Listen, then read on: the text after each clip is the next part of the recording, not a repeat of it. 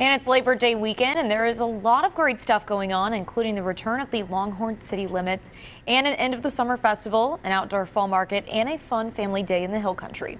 Here's the Fox 7 weekend.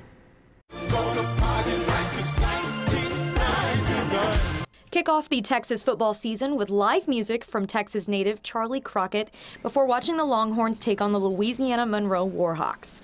It's part of the Longhorn City Limits concert series, and it's back this afternoon starting at 3 on the LBJ Lawn.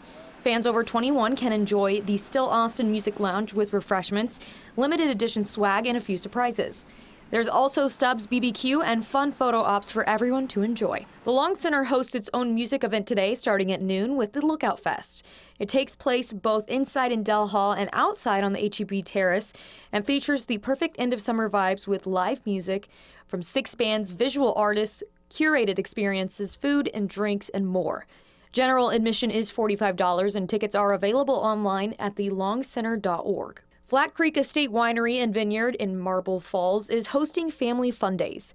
It's going on tomorrow and Monday from 2 to 6 each day, and it features live music, sweet treats, and cornhole. And you can play disc golf for just $1. You can also enjoy an authentic brick oven Roman pizza, and for guests 21 and older, the Vineyard Stars and Stripes flight. If you are looking for a fun and unique shopping experience, check out Art In ATX, a fall market.